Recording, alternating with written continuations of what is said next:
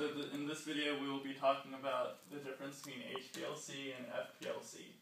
The reason why I use these techniques over here is because 2D polyacrylonitrile electrophoresis, abbreviated as 2D page, only sorts proteins or samples by first charge and then pH, but only in the pH region between 4 to 10 pH units. HPLC and FPLC stand for HPLC being high performance liquid chromatography, and it only uses organic phase analysis via organic solvents, whereas FPLC uses aqueous phase solvents and is the acronym for fast performance liquid chromatography. So these techniques, HPLC is used primarily to analyze hydrophobic amino acid sequences, whereas FPLC is used primarily to analyze hydrophilic amino acid sequences.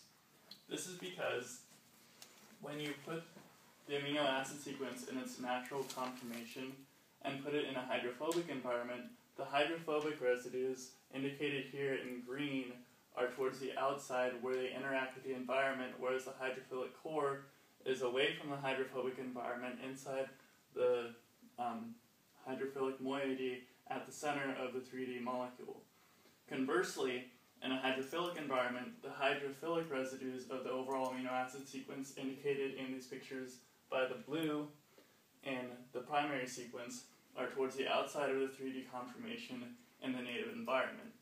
Thus, you need to break down into two different analysis techniques, HPLC and FPLC, and do a case analysis for the organic phase primarily versus the aqueous phase primarily.